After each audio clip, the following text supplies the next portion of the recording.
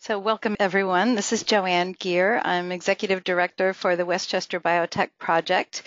And welcome to our webinar on building the rare disease research community. And you'll be hearing shortly from Dr. Wendy Chung and Dr. Molina-Pachon. But first I'd like to introduce our co-founder, Michael Welling, to say a few words.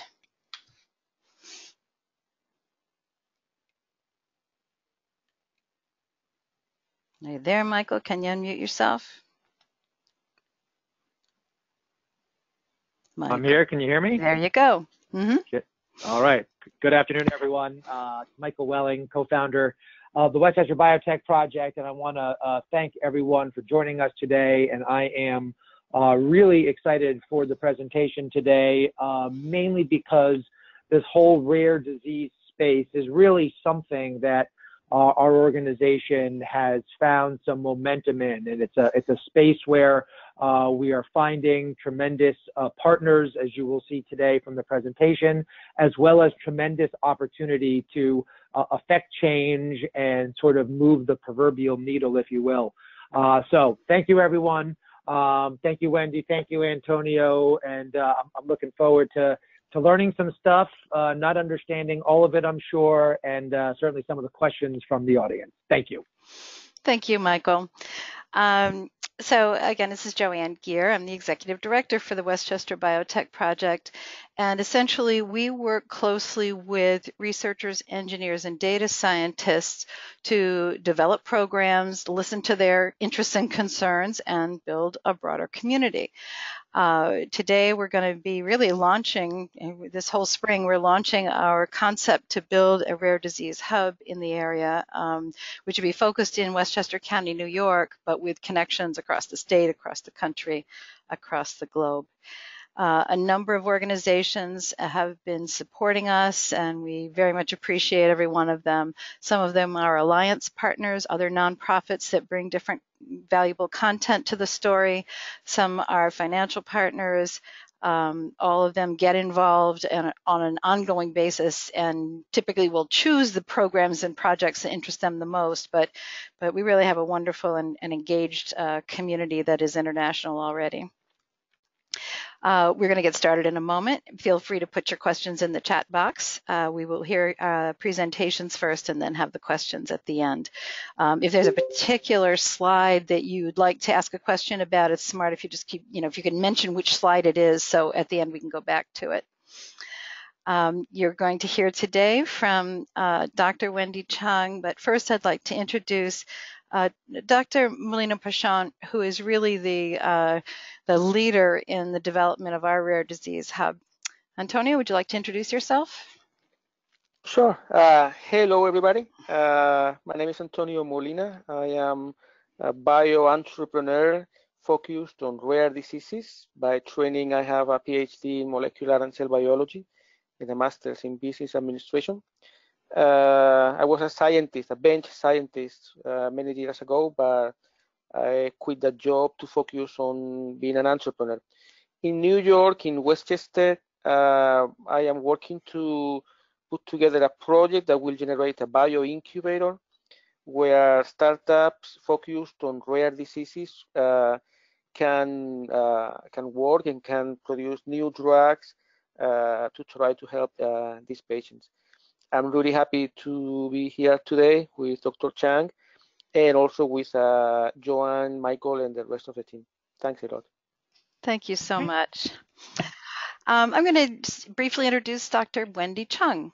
She is a board-certified clinical geneticist. She received her MD from Cornell University and her PhD in molecular genetics from Rockefeller University. She is director of the clinical genetics program at Columbia, a co-director of the molecular genetics diagnostic labs, and heads a research laboratory in the Division of Molecular Genetics, investigating the genetic basis for a variety of Mendelian and complex traits. Dr. Chung. Thank you, Joanne. Thank you, Antonio. So I hope this will be setting the stage in terms of thinking about how we get to diagnose conditions, rare genetic conditions, and then more importantly, even moving on to the treatment and the support for those individuals and their families. Next slide. You can go ahead, Joanne. So as we're doing this, just as an outline of what we're going to talk about today, I'll try and, although I'm trained as a pediatrician, and I'm going to talk to you mostly about conditions that are seen in children, I do also take care of adults, and some of these conditions predominantly affect adults, so it won't be exclusively about kids, but many of the conditions disproportionately do affect younger individuals. As we're doing this, I hope I can bring you up to date, at least in terms of what our diagnostic tools in genetics and genomics can and can't do for us. And as I said, trying to outline for you, what does getting a diagnosis get you? You know, how is that helpful, and how importantly, can we use that information to be able to develop better treatments? Next slide. So with this, I think part of why a diagnosis matters is a bit of a cosmic question, which is that I think many people, when they start symptomatically having a problem, want to know what it is, and importantly for that, what to expect, as well as beyond what to expect, what can they do about it? How can they make the symptoms better? How can they make sure it doesn't get any worse? And with that, the genetics can oftentimes be the best tool in terms of being able to pinpoint exactly what that is. I can't promise that right now with each diagnosis, we automatically have a magic bullet in terms of something that cures the condition or makes it all better. In some cases we do, but unfortunately in most we don't yet. But it does help to narrow down the treatment options, and in some cases even point out things that may not be helpful, that may be a waste of time or resources, or even potentially make things worse. For some families that are thinking about having children, there is an issue that comes up in terms of, will it happen again? And are there ways to be able to avoid that if that's a desire? And so there are multiple technologies that don't involve abortion, but to be able to help families have healthy children. And there's a bit of a cosmic question, which is just, as I was alluding to before, the why. Why now? Why me? Why this? And being able to provide some closure. Next slide. So with that, that's what happens for someone who's already symptomatic. There also is increasingly a set of individuals who are trying to think ahead. That is, that they're not symptomatic yet, they're still healthy, and we want to maintain them in that way. We want to make sure that they continue to stay healthy. But when you think about it, for all of us, you know, there are different health threats that could be out there, whether they be cancer or heart disease or stroke or diabetes.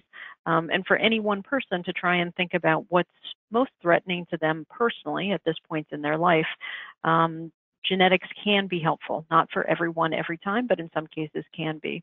And so it can help in an increasingly complicated world to be able to make priorities, be able to decide where to focus your energies in terms of screening, monitoring, prevention, and being able to that over a life course in real time. So there may be different threats at different times in your life, and being able to continue to iterate and prioritize as you go through life. And as I said, in some cases, although it may not be something where you can completely prevent the condition or cure the condition, you can plan for things. And there are some people that are just planners. They like being able to anticipate. They don't like surprises. And so information could be helpful in that way. Next slide. So this is enabled, it's a bit of a cliche, but this is enabled by the decreasing cost of sequencing. So on the x-axis is over time, and on the y-axis you'll notice is a logarithmic scale to what's happened to the cost of sequencing per genome. The first genome that was sequenced around the world was $3 billion. The last genome that was, at least I had sequenced, was less than $1,000. So you can see that there's been a dramatic decrease in the cost of sequencing. And in fact, at this point, it's as much about data computing, storage of data and computing on data as it is actually generating the data. So this is a strong enabler of the things I'm going to tell you about. Next slide. However, even though that cost has decreased, it's still, as I was alluding to, a lot of data, a lot to compute on.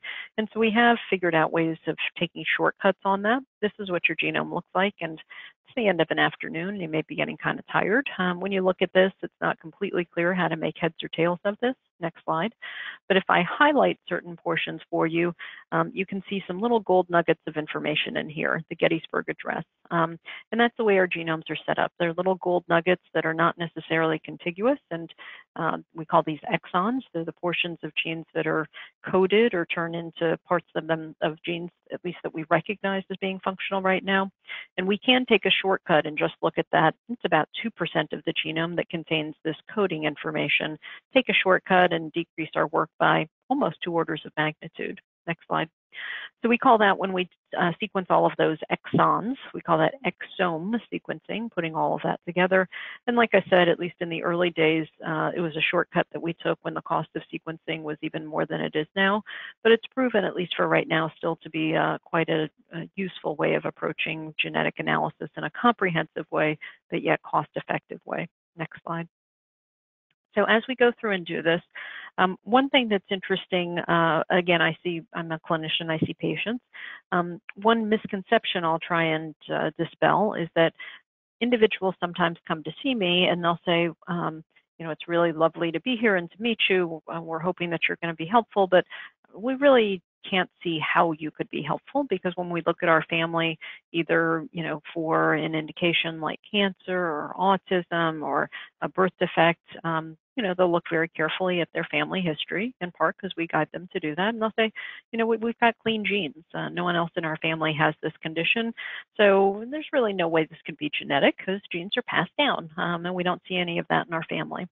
And while it is true that genes are passed down, and for many conditions we're talking about heritable factors, there are certain conditions, especially those that are very impactful. So things that affect people when they're young, even potentially newborns or even fetuses, things that are so impactful that individuals might not even live a long period of time or live to have children of their own.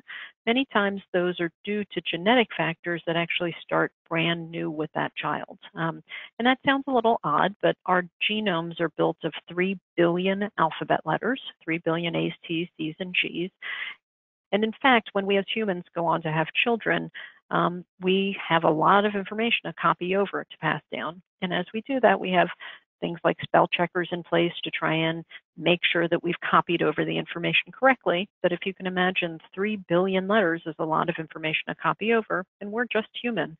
And in fact, within that process, on average, each of us make about 100 to 150 mistakes in our genomes that are passed down to our children. That is, that there are 100 to 150 spots in our children that are brand new and not the same as either one of the parents.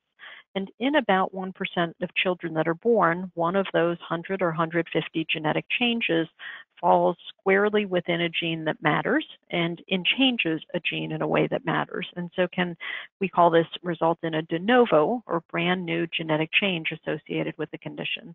And I've shown you in here in this slide, it could be that it's associated with autism. There's a lot of data to support conditions like autism, or as I'll show you in a little bit, congenital heart disease or other birth defects, but that can be a portion of where these conditions come from. This actually helps us out quite a bit to identify these genetic conditions, because we do a relatively simple experiment where we sequence the genome of the mother, the father, and the child, and we do a simple comparison, looking at the child for every single spot and seeing, did that variance, did that genetic difference come from mom or come from dad? And we can sort of check off the box if it came from one or the other, but we can also very readily identify when that genetic change came from neither one of them. That is, that we can really, through a few keystrokes, be able to program and code the pipelines to look at the information to identify all of the de novo genetic variants in a child. Next slide. So that's one of the strategies that we've used, and I'll actually tell you about it in the next couple cases. So just to make this, I hope, relatable, to get a sense of the types of patients this can affect. This was a little girl who came to see me when she was 9 years old, and her parents had come at the advice of her neurologist because she had had seizures literally from the day she was born. And unfortunately, they were what we call medically refractory. So in other words, her neurologist had tried several different kinds of anti-epileptics or anti-seizure medication, but none of them were completely able to control her seizures. So she still had breakthrough seizures. As a result of that, secondarily, she had really some other brain problems, some other neurological problems, including the fact that she was severely delayed and in fact, intellectually disabled. And with that, her brain had not been growing well. She had microcephaly and also had some problems with the way her body was working. She had some movements that were abnormal. So all of that showing us that she had had damage to her brain, really secondarily to 9 years worth of seizures. Again, just like many of my patients, she had no family history of a similar condition, but we went ahead and did use the approach that I had just mentioned. Next slide. Um, her experience for me was extremely bittersweet. And the reason I say that is the sweet part of it, the part that was good about this is we were in fact able to make a diagnosis for her. This is a rare condition, really a very rare genetic condition, one that I happen to know fairly well because one of my colleagues, Daryl DeVivo, described it quite a while ago. And it's due to a problem with being able to get glucose or sugar to the brain. So there's a protective barrier around your brain. We call it the blood-brain barrier, trying to keep your brain safe and free of other things that shouldn't be getting up there. And one of the things, though, is that it's required, many things require transport to be able to get into the brain. And sugar is one of those that requires transport. And our brains normally run on sugar. She had a mutation in the gene or in the protein that's responsible for transporting that sugar to her brain. So it was as if her brain, literally from the day she was born, was chronically, her fuel tank was running on empty. She chronically was not getting enough fuel or sugar to her brain to allow it to work correctly. And as a result, her brain was stalling out. It was basically seizing or not getting enough energy to run correctly. The reason I say it was bittersweet is because the sweet part was that, again, knowing what this was, it was very easy to now come up with a treatment for her seizures, and that was simply to change her fuel source. Rather than having her body, her brain rely on glucose to be able to function correctly, we could simply change her fuel source to that of essentially what people used to call a ketogenic diet or an Atkins diet. In other words, something where she's relying mostly on protein or fats, but not carbohydrates, not sugars. And so we did that, and very quickly her seizure stopped abruptly, very quickly, very definitively. What was bittersweet about that, though, is even though her seizures were controlled and fixed, the problems she had in terms of the intellectual disabilities were not reversible. So she continued, despite being able to treat her seizures, continued having the same problems, the same delays, the same movement problems that she had had. And if we had made that diagnosis much earlier, so if we had made that diagnosis, for instance, at 9 weeks of age, 9 days of age, perhaps even 9 hours of age, the outcome would have been completely different. But unfortunately, because she had gone through so many years of having had seizures, having had that sort of chronic low blood sugar in her brain, there was irreversible damage that was done. And so I'll get to it in a second, but and part of our mantra has been now not just make the diagnosis, but make it quickly, efficiently, and early in life, or as early as possible in life. Next slide. So to show you an example of just how early we're trying to think about this, I'm going to even roll this back. So not even 9 hours of age, but even thinking about, I'll call it T minus 9 hours, 9 days, 9 weeks of age, but even thinking about before the baby is born to make sure that we give children the best chance at a healthy life. So this was a mother who came to me while she was pregnant in her 3rd trimester, and she came because on her ultrasound, when they looked at the fetus growing inside her womb, they saw that the fetus had an irregular heartbeat. Instead of being, boom, boom, boom, it seemed to be skipping beats, and there was fluid around the baby, the fetus. So it was what we call hydropic. Within that, everything else looked fine. The heart structurally looked fine, and there's no history of any problem, any family history of similar issues. So we were a little bit puzzled in terms of what this was. But I had a hint based on some other patients that I had had over the years that this might be what we call an arrhythmia, or heart rhythm problem, and that might be genetic in terms of the underlying basis. Next slide. So we went forward to do prenatal testing in this particular case using a similar strategy to what I described before. And in this case, then again, it became very clear very quickly that this was a de novo or a new genetic change associated with a condition that we call long QT syndrome. It's a channel, and I won't go into a lot of details about this, but a particular way that electricity flows through the heart and a disruption of that normal conduction through the heart. The good news about this, and this is a good news story. The good news about this is that by knowing about this ahead of time, we were able to search the medical literature. We were able to check in with other doctors, other families who'd had similar conditions. In fact, the same exact genetic change that this child had, and we're able to plan with those few weeks left we had in the pregnancy to know that she should be treated with a particular very safe medication called a beta blocker, and we knew exactly what to monitor, what to expect, and what to check for. And in fact, I'm very proud, very glad to say she's now 3 years old. She has been on the beta blocker since she was born, has had absolutely no problems with her heart, has not had any problems in terms of either passing out or arrhythmias or having her heart stop, has not even required what we call a defibrillator or a pacemaker, has been able to do this, have lived a completely healthy and normal life. Next slide. So in terms of this, we've gone, as you can see, these are two very specific use cases for this, but we've gone and we've thought about the same strategy of being able to use this genetic testing across even some conditions that might look the same on first glance, but in fact can be quite different. And so we've looked at individuals who have different types of birth defects or congenital anomalies, things they're born with, they're structurally different in their bodies. And this was a study that we had done several years ago around congenital heart disease, or CHD. And as we did this, this was relatively early on in the days that we had done it, so way back in 2013, but we realized even at that time that as many as 10 to 20% of all children born with congenital heart disease had changes, new changes in genes that we had never before appreciated were associated with heart development. One of the things we realized, though, was that even though congenital heart disease might look quite similar in terms of just looking at the plumbing of the heart, we could estimate that there were going to be at least 500 different genes associated with that. Next slide.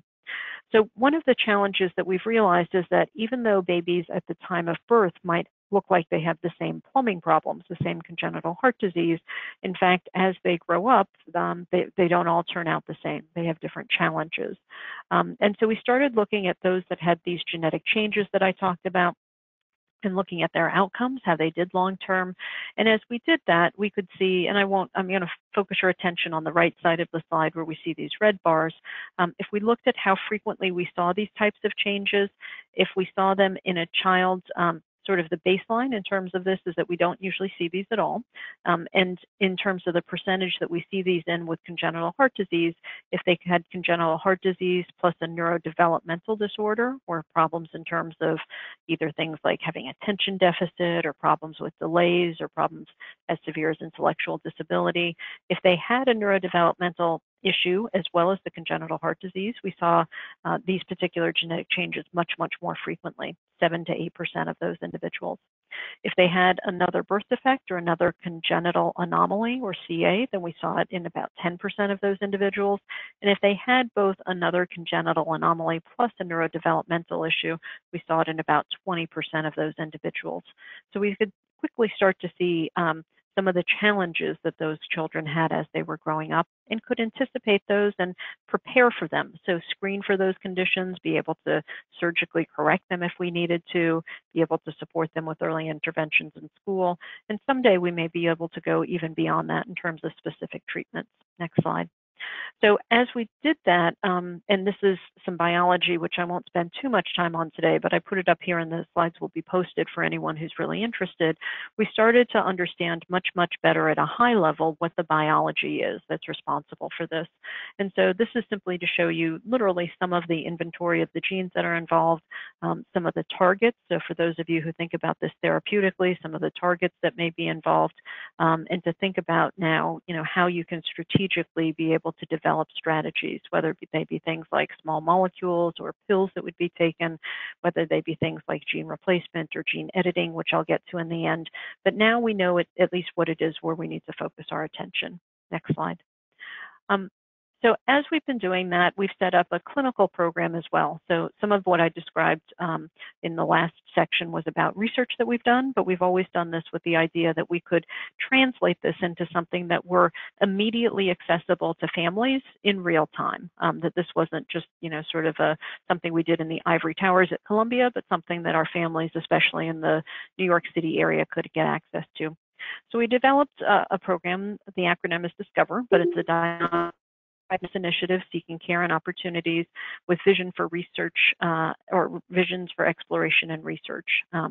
And as we've done this, the idea is that we can come to a diagnosis, but we can also move forward from that in terms of now translating that diagnosis into either something that is actionable, something that can be done, but as well being able to turn that sometimes into research that's necessary to provide the therapies of tomorrow. And with that, we bring all the resources of Columbia behind us. So the very best of the very best in terms of clinicians to help support those individuals and their families. Next slide. As we've done that, this is just a small example, but I think the count as of this morning was 41 additional genes that we've identified, brand new genes for various different human conditions. All of these are relatively rare disorders on the order of 1 in 100,000 to, in some cases, 1 in a million. But these collectively, even though they are individually rare, collectively they're actually quite common. And I think that's one of the things I wanted to emphasize is that there may be many individuals in the community that don't even realize they have one of these conditions. They just, we haven't had the tools to be able to look before. Next slide. So as we've been doing this, one of the things that's interesting for me to see is that I deal not with just one condition, but I actually have the great honor of being able to work with families across many different conditions. And we've realized there's quite a bit of convergence, that some conditions we thought were totally unrelated, in fact, are related in many ways. So that conditions that you might think of as being quite disparate, things like schizophrenia, epilepsy, congenital heart disease, autism. In fact, we know that in many cases, it's the same genes that are involved across those different conditions. In some cases, even the same exact genetic changes. And so this has really helped us to understand fundamentally the biology. And biology of, for instance, when it comes to conditions like schizophrenia or like autism, have been very difficult to think about how to develop treatments because we haven't even known what the fundamental problem was. We haven't understood the biology very well. And so this is now giving us really things that are hard anchors or real pillars in terms of our knowledge to be able to move forward with understanding how we can intervene. Next slide. So as we've done this, as I was saying, my great pleasure is actually to work with families. And one of the things that I think it's really only been within this era where we've had Facebook, where we've had social media, where we've had the internet, we've been able to actually bring families together with rare conditions. So even though they might be individually rare, 1 in 100,000, you can imagine, for instance, in the tri-state area, we've got 20 million individuals who come to see me from, Connecticut, New Jersey, New York. And when you start thinking about that, 1 in 100,000 with 20 million people in the neighborhood means that we've still got 200 people potentially that are just in our backyard. And so we've done this bringing families together from around the world, from around the United States. These are just a couple examples, but it has been profoundly helpful, I think, for families to be able to meet each other. And even before we get to the point of having cures for these conditions, simply to learn from each other, to learn which things to watch for, practical tips in terms of things that have been helpful, even things that might seem trivial, but how to be able to help someone sleep better if sleep is one of the issues. And with that comes help and assistance, not just for the individual, but also, as you can imagine, for parents as well. Next slide. So as we've done this, this is just an example from a large series we've done trying to apply the same strategy of the exome sequencing. And along the x-axis, I'm showing you several different types of conditions. And on the y-axis, what percentage of individuals we were able to diagnose from just this one test. And I will point out that to me, these are sort of lower limits in terms of what the diagnostic yield is, because in many cases, people had 3, 4, 5, 6 tests before they got to this point. And you can see that for individuals that had problems with hearing loss or deafness, vision loss or blindness, for instance, approximately 50% of people were diagnosed by this type of testing. You can see, as I was saying, for individuals with seizures, this is in the middle, about 25% of individuals were genetically diagnosed. But even across a wide range of conditions, this is, kind of a one-size-fits-all in terms of being able to come up with answers. So really very useful for many, many different types of people. Next slide. As we're doing this, we're thinking of it not just in terms of being able to get to an answer, that's incredibly important, but I would also argue that this is incredibly efficient and cost effective. And so even though this test is not free, it's not cheap, it actually ends up being much less expensive than the old way we would make diagnoses. So using things like MRIs or X-rays, doing biopsies, which we sometimes needed to do, doing other fancy genetic tests, even without accounting for hospitalization costs or doctor's fees. We looked at a series of my patients and realized that it cost over $22,000 to come up with a diagnosis for them, as opposed to this one exome sequencing test, for instance, that in general costs less than $5,000. So able to do it and do it in a, as I said, much more efficient way. Next slide. As we're doing it, I would argue that we can do this even now faster, and especially in acute situations where patients need the information desperately. And so I won't take credit for this work. This was a great vision from a fellow by the name of Stephen Kingsmore, really challenged us to be able to get this test done. In the old days, we used to oftentimes get results of these tests measured in months, so in 3, 4, 5 months. And he's actually gotten this down to be able to make a diagnosis in a matter of hours. Or I would say routinely we can do this in 5 to 7 days, at least when we need to in the hospital in an intensive care situation, for instance. Next slide. So as we've done this, this gets us, as I said, to being able to get this testing done. We've now been thinking about how we do this really in very large numbers on scale. And so for one group of individuals who I think can benefit from this quite a bit and help the research to be able to understand the condition better, we've done this for autism. So this is a research study that's called SPARK, S-P-A-R-K, Simons Foundation Powering Autism Research for Knowledge. It's a research study that has as one component of it genetic evaluation and exome sequencing, and it's meant to be a way of also completely free of charge, being able to, if we find an answer, a genetic answer for someone's cause of autism, to get that information back to them and enable them to help be part of the answers for tomorrow for autism. So if anyone's interested, sparkforautism.org is the website. You can go on there and read more about it. Next slide. As we've been doing that, our goal in this is not a small goal. It's actually to be able to enroll 50,000 individuals with autism and their family members.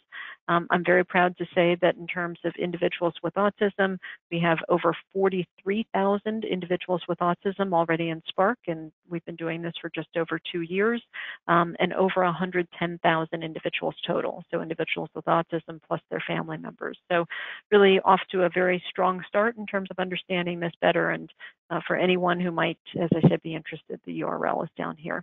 Next slide. So as we've done this, we've been thinking about how we can convert this into molecular treatment. So not being able to just make the diagnosis, but to in fact, dare I say, cure with a capital C. And I'm going to tell you the story of what to me is one of the most exciting developments. It didn't happen overnight. It took really a lot of brilliant people to think about this. But the condition I'm talking about here is called spinal muscular atrophy. I'm going to use the past tense here and hope I'm correct, but it used to be the most common genetic cause of death for children less than a year of age. This is a condition that's quite tragic because it's a rapidly degenerative condition where babies are born apparently normal, but lead to, over the course of often months, weakness in the muscles due to loss of what we call particular nerve cells called motor neurons, and become essentially so weak that they can't even breathe. So the babies who are most severely affected, like this baby on the left, have come to ultimately die from the inability to be able to breathe on their own. And this condition is actually fairly common. Approximately 1 in 10,000 babies are born with this condition. And again, let me underscore, it's a degenerative condition. It actually, you lose these nerve cells over time.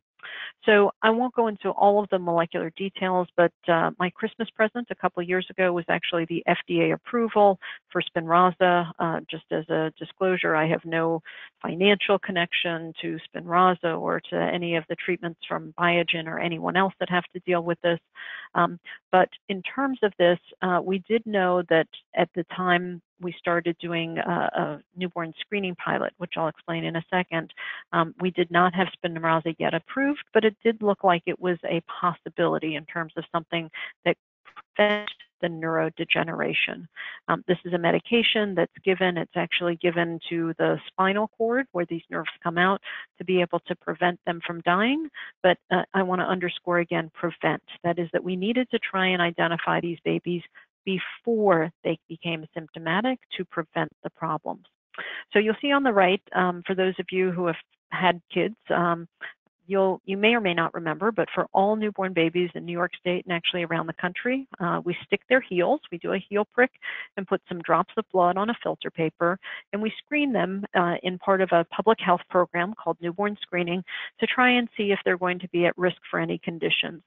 And we thought to ourselves that for this condition, we could actually screen babies from that same filter paper that was already being collected, screen them to see if they were going to develop spinal muscular atrophy, with the idea being that if we could identify them, even with the first few days of life, they could get access to the treatment and potentially be able to prevent the complications. That is, that they could remain healthy. Next slide. So as we did this, I hope, Joanne, you can play the video. I don't know if you can tap on the, yep, just tap there on the arrow. So this was actually the first baby that we identified in January 2016. She was predicted to have infantile spinal muscular atrophy, and she started with the Spinraza treatment actually within the first 2 weeks of life. And this was just a home video from her mom showing some of her first steps. She's now just over 2 years of age and a strong, healthy toddler with a mind of her own. But she would have, without having had this treatment, unfortunately died from this condition or be permanently on a breathing machine, a respirator to help her breathe. So this really shows the remarkable impact that this 1-2 punch, this early diagnosis with the therapy that's available to be able to identify and prevent these conditions.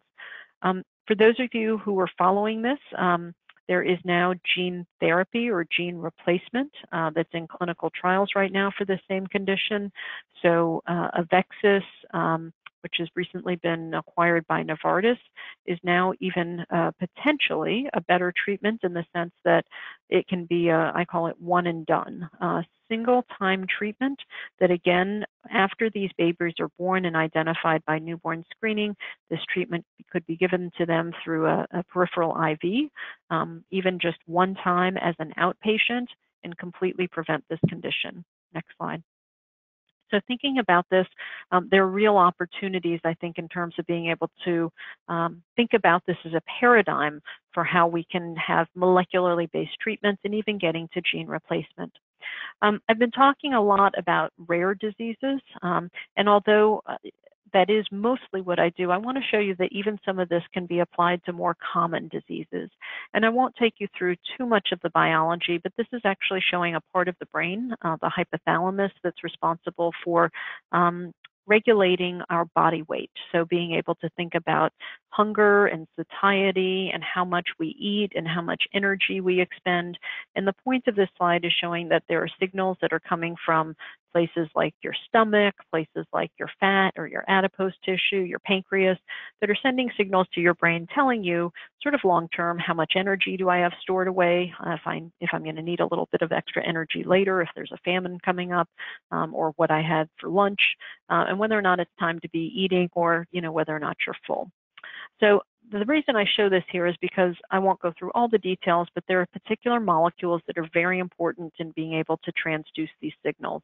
And there are individuals who are in fact quite rare, but that have genetic problems, genetic mutations within portions of this signal. Next slide. And so those individuals actually have genetically determined causes for obesity. Again, they're not very common, but single genes that lead them to the point where they never feel full, where they just, they're not bad people, but they eat a lot because they never feel full. They never, it's like their thermostat in their brain, but their adipostat for their brain, if you will, is just misset. And so individuals have, one critical element in this is something called the melanocortin-4 receptor. And individuals who have mutations in that actually have what we believe is the most common genetic cause of obesity by having a deficiency of that signal, being able to receive that signal. So there is a sort of obvious thing to do in terms of therapeutics, which is to develop, therefore, a melanocortin-4 receptor agonist. That is, to be able to take that receptor and turn it on, to activate it, to make individuals feel full so that they wouldn't continue to eat. And so this is actually in clinical trials right now. This is not FDA approved yet, but this is in clinical trials for the 4 forms of obesity. And when you think about this, it is now in clinical trials for very specific genetic forms of obesity, but long term, it may be that this is a more generalizable approach in terms of being able to treat many individuals who have weight problems. Next slide. So as we think about that, we are at Columbia trying to go the next stage. So I started about 3 years ago this Discover program, which I had mentioned, but now within the last year, we've actually started the next chapter, which I call treatment. And it's really thinking again about we still need to fill in some gaps, so we still need to do targeted research and exploration, but now it's very goal-directed, advancing trial models, clinical trial models, editing, meaning gene editing and gene therapy for the next generation of therapies. And as we're doing this, we're now taking what we've learned in terms of many of these rare genetic conditions.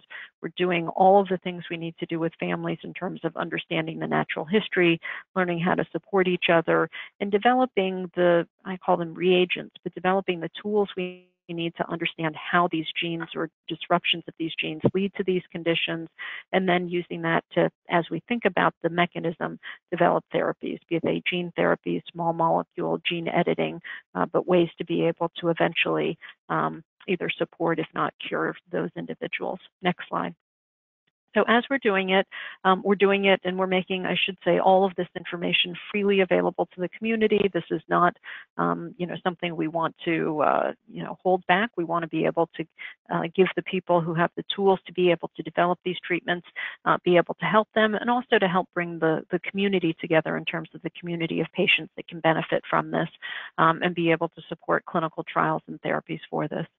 So just briefly in conclusion, I hope you've gotten a sense that as we're doing this, we are trying to diagnose individuals faster, cheaper, more efficiently, get them to the answers that they need, and then be able to push them beyond that. In some cases, using all the resources we have at Columbia in terms of researchers, expert clinicians, ways of being able to go through and use mouse models for things, but being able to use all of those tools, and even in some cases, be able to do population-based screening where necessary to make sure that we can ensure the long-term health of the individuals in the community.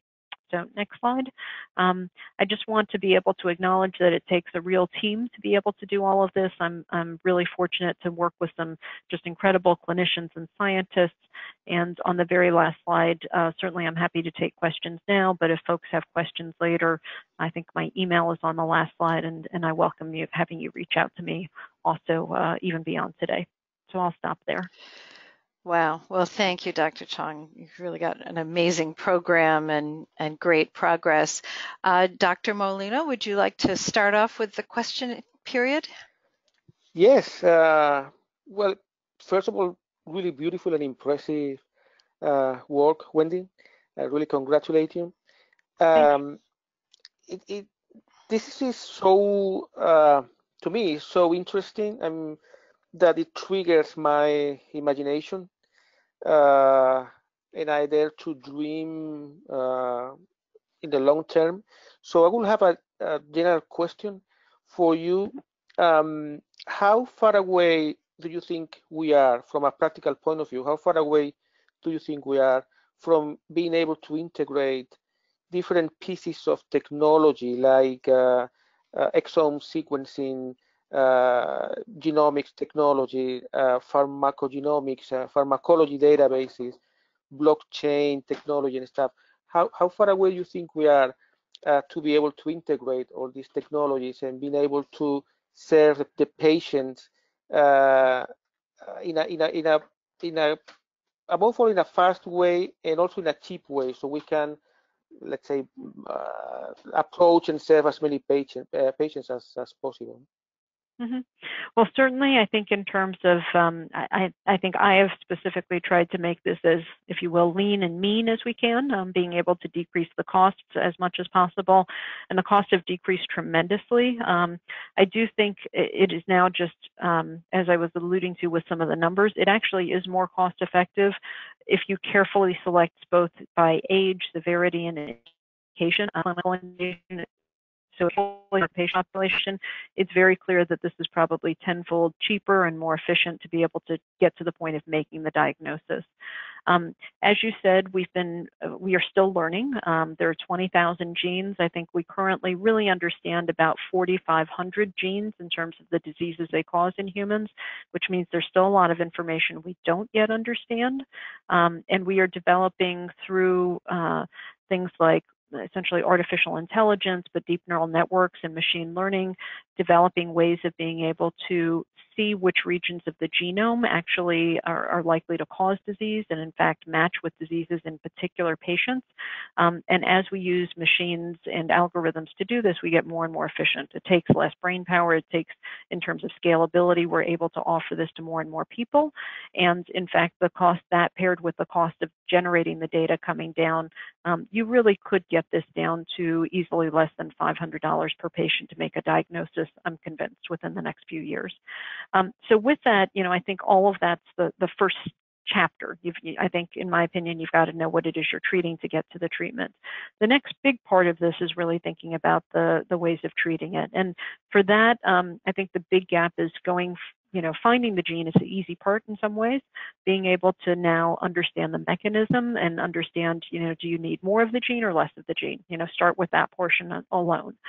If it is that you can replace the gene in some way, can you do this at any time in the life span, or is there a certain window of opportunity in which you can do that treatment? Do you need to be able to get the treatment to a certain portion of the body? And if so, can you get it there, or is it a protected portion of the body? As you're doing this, it would be nice to be able to do a one-time treatment if it were possible. Can you do that? Can you be able to get a durable, lasting treatment if you're doing something like gene replacement? So there are a lot of different sort of pieces, but they're really, as I've been thinking about this, about 10 critical questions that you have to ask yourself for each disease. And as you can come up with the answers to those, it becomes clear to me what type of strategy to use therapeutically. And the good thing is there are a lot of smart people, a lot of small companies, biotech companies, but also large pharmaceutical companies. They've got something, they've got a tool, they've got a hammer, a screwdriver, a wrench, something that they can apply, and now they're trying to figure out what diseases to apply it to. And so, what I like doing is thinking about the patients and the use cases, if you will, and being kind of the matchmaker, being able to think about whether you need a hammer, a chisel, a screwdriver in each use case for patients, and then being able to think about how to match those up and pair them up. And I think we've got those opportunities, and they're growing. Okay. So do you think that all the pieces of technology that we will need are already there, and now it's a matter of refining them and combining the right ones? Or do you think that in that, let's say, a Swiss Army knife of technologies, we are still lacking some important ones? Yeah, well, it's clear that we're still lacking some. And I want to be pretty clear. I don't know that we can solve everything. There are probably some conditions where there's a window of opportunity, and at least for certain people, we may be beyond that window. So I don't think everything is necessarily going to be solvable just by, medications or molecules. There will be some that require hardware and surgery and other things, but we will be able to support people. I think it's early days for certain things. I think it's, people talk about gene editing and being able to do things with manipulating that. I think we still have a pretty far way to go, even though CRISPR-Cas9 is remarkable in terms of what it can do. There still can be off-target effects. We still can't necessarily get into every single cell where we need to. So I think we're early days in some dimensions, but just the fact that we already have some successes with things like spinal muscular atrophy give me the sort of energy and courage to dream about other possibilities. Thank you very much. Really, really nice. Thank you. So we have, thank you very much. This is a great program. We have one question from our audience, which I'll read to you, and feel free, anybody else, if you'd like to add a question. It is amazing that you've discovered about 41 genes previously unidentified to be involved in a rare disorder. How many of these genes already had compounds developed to modulate them? For example, with there being so much overlap between genes in different conditions. In this situation, it seems that identification of a gene involved may lead immediately to a treatment previously unknown through an already available medication. Right.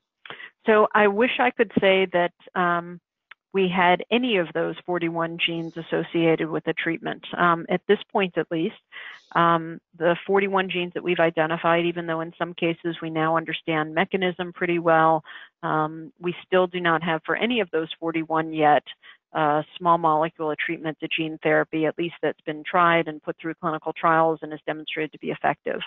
To give you some sense of time frame, I've started doing this over the last, say, 5 years or so in terms of, how long it's taken. And as many of you, I think, realize, the usual time it takes to go from target identification to eventually FDA-approved treatment is oftentimes on the order of 20 years. For SMA, we thought it was remarkable, and that had been cut down to approximately 10 years. So I guess I'm not surprised that we don't yet have anything for any of those 41 genes. And I do think we're going to accelerate and go faster in certain cases, but in some cases, for some of these genes, these are brand new genes that we don't even know what those genes do. We're very, very early stages. So some things it's very clear, they're in families, as I think you're alluding to, they're in pathways. We can make some leaps of faith in terms of how other things work that are similar. So I'm optimistic in some cases, but they're not all the same, and some are going to be easier than others. Well, I'd like to take a moment just to share a little bit about the efforts that we're making to build upon the wonderful work that you're doing, Dr. Chung, and bringing you together with other thought leaders in different areas geographically and in different aspects. And I want to publicly thank you for agreeing to join the advisory board for the Rare Disease Hub that we're launching this spring. We will be holding our Rare Disease Symposium on July 18th at Iona College, and you'll be receiving, everybody who's on the call will be receiving notices about that. I hope you'll all join us. And I do want to encourage folks, if this is an area of interest for you and you'd like to get involved as we're doing our planning and development, we'd certainly appreciate hearing from you. The idea to start off is to deal with everything but the building and build a community and start providing some programs and bringing people together. But ultimately we think we'd like to build a rare disease institute that would be a physical place, a soft landing environment for international researchers to be able to learn about the U.S. marketplace and collaborate with institutions here. So, Dr. Chung, is there any final comment you'd like to make? And then I'm going to ask you, Dr. Molina. No, I mean, I just want to say that, what you all are doing in the rare disease space, it's certainly, as I said, I find New York to be an especially exciting place to be able to do this, just because we've got such a international community that from a genetic point of view has a lot of different gene pools in there. It's often a destination place for people to come to be able to seek care and seek help. And it's just a wonderfully collaborative community. So I'm thrilled to be affiliated with you guys, and I know it's going to be an exciting opportunity going forward. Well, thank you so much. And Antonio, I would like to let you have the final word. Well, first of all, it's really exciting to me to see this kind of work like the one that Dr. Chung presented to us today. I see the science is advancing so fast that it really makes me dream ahead, far away ahead. But I agree with Wendy when she said that there are still a lot of things to do before we can apply very efficiently all these kinds of technology. So the good part is that we have many things to have fun with in the next many years. And I think I agree with Wendy. I think we are in the right spot, geographical spot right now, to push and combine different people, different mindsets, different backgrounds, and try to emerge with a exciting project that will end up putting drugs and treatment in the market. I really think that we will be seeing many exciting things in the next year. So stay tuned. Thank you very much. Thank you, Dr. Chung. Thank you, Dr. Molina. Thank you, Michael Welling. Thank you, Chris Kinzel, who's quietly watching and put all of this together for us. And thank you to everyone who shared with us today. Within a few days, we'll have this up on YouTube, and we'll send out a note. Thank you so much. Take care.